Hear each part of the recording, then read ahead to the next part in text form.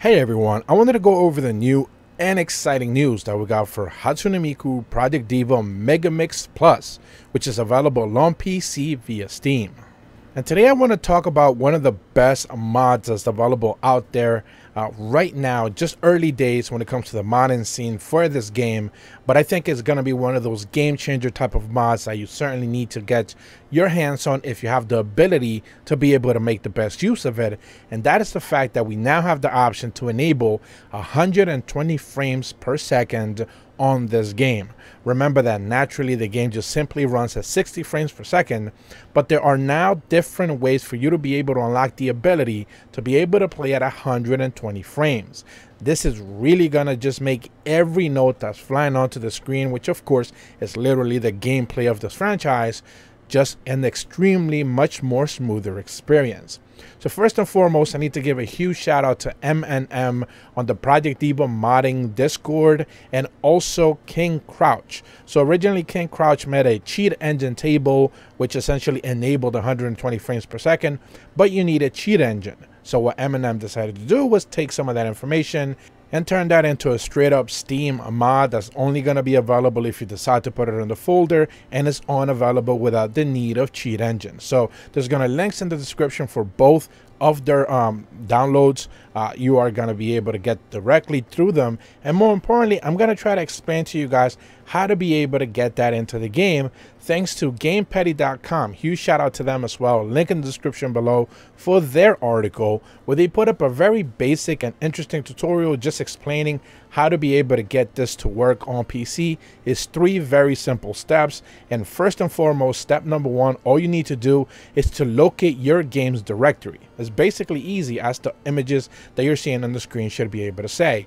You go to your Steam library, you right click on the game, and then select manage and find the browse local files option. That should be the 3rd one down to the list. Step 2 is actually installing the mod loader add-on from GitHub. So huge shout out to Skith for basically making this available. You're going to have the GitHub way to download it, but there's also going to be a Discord app download as well on the article. Again, link in the description below for you guys to be able to download. Everything you need is going to be clearly labeled right there, and all you pretty much have to do is download the latest version for that. Once you do, you download that zip folder through either 7-zip, WinRAR, Windows Explorer, whatever it is that you need to open zipped files. Make sure you get everything that's available there in the directory and copy it over to the main folder file. Once you have that done, there's a pretty clear image right there. You should have the crash report, the mods, the uninstall, config, dispute, Diva DLC 00, CPK, the region CPK, Diva main region CPK, Diva Megamix X, which is of course the launcher, the install, the Steam app 64, and the app ID. Once you have all that done, which again is just a copy and paste job, nothing too complicated. Once you have that done, then you're almost pretty much set. Every single mod that you're going to be downloading to this specific game, you're going to be dropping into the mod folder directly. So all you pretty much have to do is go into the Google Drive, which again, this is the M&M's download that you're going to have there. There's going to be a link in the article as well, but of course, I'm going to leave a link in the video below as well for you to have that direct access to that as well. And you are basically just going to drop that folder that you download into the mod file. You're going to have the high refresh rate and the restore cut songs if you decide to do that. That is another step. I'm not going to get into that in this specific video, but you are going to have pretty much the high refresh rate option right there. You do have an option to go into the configure mod and basically tweak with it if you don't necessarily want 120 or VSync enabled. I probably would just suggest to not even bother with that. You don't need to do any of that. If you for some reason want lower frame rates like 100 or 90 for whatever reason, maybe you have a 74 hertz display and you just want to cap it at that, you can certainly do that. Maybe 90 hertz and you can certainly do that, but 120, if you have a TV that's enabled it, or if you have a monitor that enables that, automatically should be working with VSync, no problems whatsoever. Now on my end, I do have a 3080 laptop. I have a Lenovo Legion 5 Pro. This thing is a beast. It just destroys this game. It's not, everything is enabled on highest settings. It's not a problem. This game is not necessarily that much of a performance hog to begin with, and everything runs smoothly at 120 frames with a couple of caveats. you will notice that kind of like whenever you are dealing with shader renditions, when it comes to like Unreal Engine 4, these games love to have issues when it comes to rendering like shaders for the very first time. If you know anything about Elden Ring on PC, you should know kind of like what I'm referring to. Ultimately, whenever you play a song for the first time, you might notice that there's a little bit of like a hitch or a stutter for maybe a couple of times in the song. Don't necessarily worry about that too much. The next time you play that song again, it'll play flawlessly. You'll never have that problem again.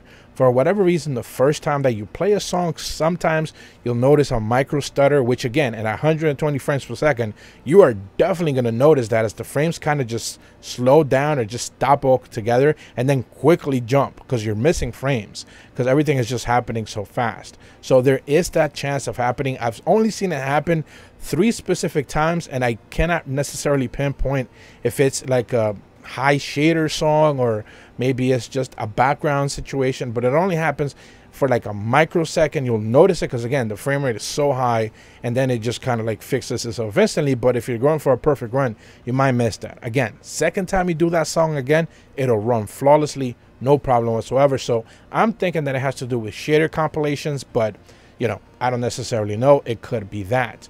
With that said though, playing at 120 frames, it is just a godsend when it comes to this game. The notes flying on the screen in a more like straight format where you're basically not necessarily seeing them skip as much because everything is just rendering so much faster. It is just on another level ultimately. I play with the DualSense controller. I've always been playing, even on the Nintendo Switch, I had a adapter to play with a DualSense controller, and the game just felt very good playing in that way. But again, it's 60 frames and with some minor hitching. On PlayStation 4, now with the PS5, played it at 60. You can't go higher than that. But now on PC with the option of 120 frames, it is just another game. It feels so smooth. It feels so responsive. And I can't stress enough just how good it is. So, of course, I'm going to leave, once again, a link in the description below for everything. Huge shout outs to Eminem for making this available as well.